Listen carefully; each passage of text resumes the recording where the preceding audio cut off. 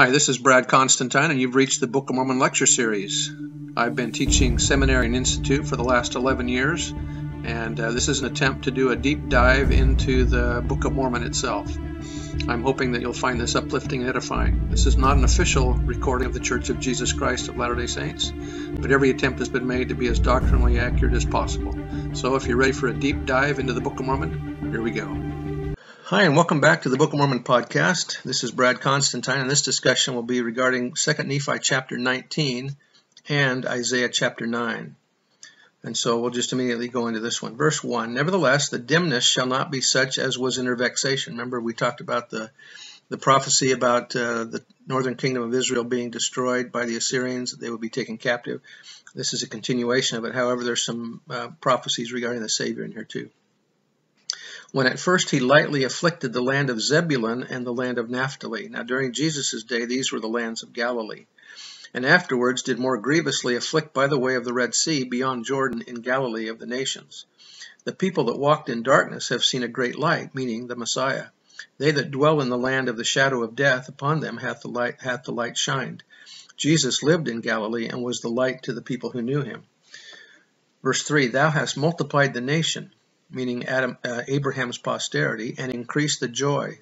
They joy before thee according to the joy in harvest, and as men rejoice when they divide the spoil. So verses 3 through 7 deal with the coronation of Jesus as King of Kings during the millennium. So pay attention to that as we get through this. W. Cleon Skousen said, in the King James Version, this verse states that the people would not increase their joy, but the Book of Mormon gives the correct rendition. In fact, the King James translators inserted a marginal note indicating there was some question about the word not. The Revised Standard Version leaves out the not, just as the Book of Mormon did nearly a century earlier. The word not obviously contradicts the next two phrases, which say that the joy of the people will be so exuberant that it will be similar to the happiness which always accompanies the gathering in of the harvest, or the happiness of those occasions when the booty is about to be distributed after a long, hard-fought campaign for victory. Verse 4, For thou hast broken the yoke of his burden, and the staff of his shoulder, the rod of his oppressor. These are tools of the master all over slaves. In biblical times, the staff and rod were used by taskmasters on slaves. A yoke was a wooden frame designed to harness together beasts of burden. These three items, the yoke, staff, and rod, signify oppression or the burdens placed on Israel by its neighbors. And that was from Visualizing Isaiah.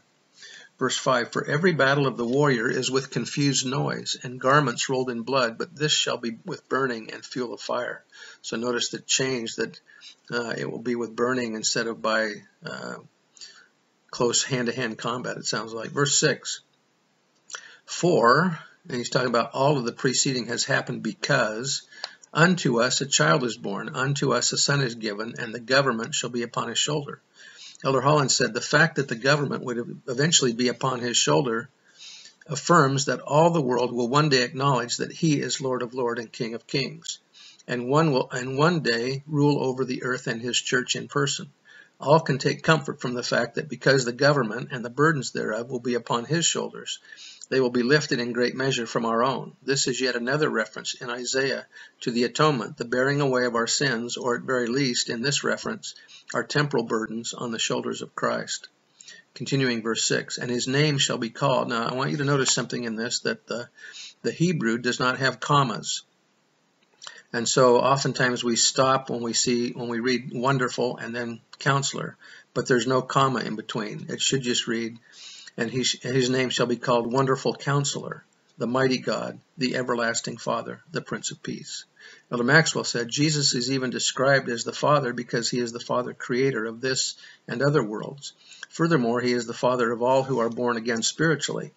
When we take upon ourselves his name and covenant to keep his commandments, we then become his sons and daughters, the children of Christ. Additionally, since he and the Father are one in attributes and in purpose, Jesus acts for the Father through divine investiture of authority, sometimes speaking as the Father. These titles of Christ represent the type of service he would render to his people. He has four titles: Wonderful Counselor, Mighty God, Everlasting Father, and Prince of Peace. Verse 7, Of the increase of government and peace there is no end upon the throne of David and upon his kingdom to order it. The confusion of the telestial world will be replaced by the society of Christ. And to establish it with judgment and with justice from henceforth even forever, the zeal of the Lord of hosts will perform this. In Isaiah 9 is divided into 4 subsections. The first deals with pride, verses 8 to 12. The second concerns evil leaders, 13 to 17. The third decries the lack of love and kindness for others, 18 to 21. And the fourth refers to social injustice, which is 10, verses 1 through 4. The 4 subsections are part of a single prophecy, but are divided structurally with an identical poetic refrain at the end of each section. For all this his anger is not turned away, but his hand is stretched out still. So notice that even though there's lots of bad things happening and that the people are wicked and so on, it still always mentions that his hand is stretched out still. In other words, he's calling them to repentance and will forgive them if they'll just but come. Verse 8, the Lord sent his word unto Jacob, and it hath lighted upon Israel. This is directed to Ephraim, the northern kingdom. It also applies to us today. And all the people shall know, even Ephraim and the inhabitants of Samaria, that say in the pride and stoutness of heart, the bricks are fallen down, but we will build with hewn stones. The sycamores are cut down, but we will change them into cedars. Therefore the Lord shall set up the adversaries of Rezin against him, and join his enemies together, the Syrians before and the Philistines behind. And they shall devour Israel with open mouth. For all this his anger is not turned away, but his hand is stretched out still. Again, the northern kingdom will be taken captive, but the Lord will stretch forth his hand still and accept them if they'll just repent. For the people turneth not, they don't repent unto him that smiteth them, neither do they seek the Lord of hosts. Therefore will the Lord cut off from Israel head and tail, meaning the head meaning government, and the tail meaning false prophets. Branch and rush in one day. The ancient, he is the head, and the prophet that teacheth lies, he is the tail. For the leaders of this people cause them to err, and they that are led of them are destroyed. Therefore the Lord shall have no joy in their young men, neither shall have mercy on their fatherless and widows. For every one of them is a hypocrite, and an evildoer, and every mouth speaketh folly. For all this his anger is not turned away, but his hand is stretched out still. For wickedness burneth as the fire. It shall devour the briars and thorns, and shall kindle in the thickets of the forests. And they shall mount up like the lifting up of smoke. Again, this is the description of the battles that are happening here. Through the wrath of the Lord of hosts is the land darkened, and the people shall be as the fuel of the fire. No man shall spare his brother. The wicked shall destroy each other. And he shall snatch on the right hand and be hungry, and he shall eat on the left hand, and they shall not be satisfied. They shall eat every man the flesh of his own arm. In other words, there's going to be a famine, and there won't be enough, even those that might steal from others, it's going to be not enough to help them. 21, Manasseh, Ephraim, and Ephraim, Manasseh. Ephraim will be against Manasseh, and Manasseh will be against Ephraim, and they will also be against Judah. They together shall be against Judah. For all this his anger is not turned away, but his hand is stretched out still.